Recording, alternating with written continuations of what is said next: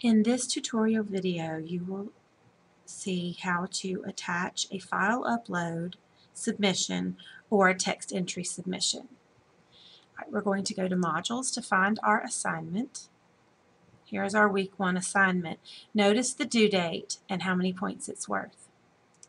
We're going to click on the assignment, and you will notice the same information, the due date, the points, and the submission method.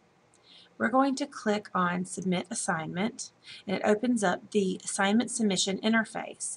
You have 3 tabs. The first one is File Upload, which will allow you to browse your computer and select a file.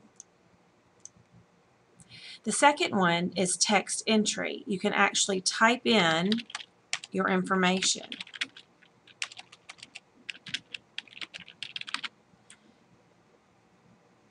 You can also click on Dropbox, and when you click on the Select File to Retrieve, it will ask for your login credentials for your Dropbox account, and it will allow you to search for your file and submit it here.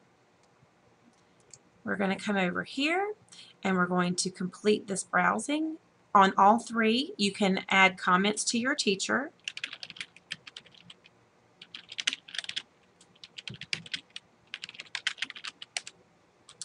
And then you can submit assignment on all 3 different ways to get your file here or your text entry. Now, once you have submitted, you can see the submission box, which tells you your submission has been turned in, on what day and at what time. If you click on submission details, you will see the submission details, and you also here see your comments. You can resubmit your assignment, and it will take you back to the submission interface.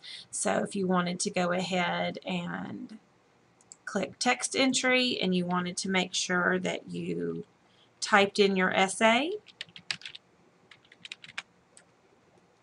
you could tell your teacher, I have attached my file and pasted my essay here. Just wanted to be sure you get it, and then submit assignment, and you'll get a second submission detail, and you will see those comments here. That's all you have to do, and thanks for watching.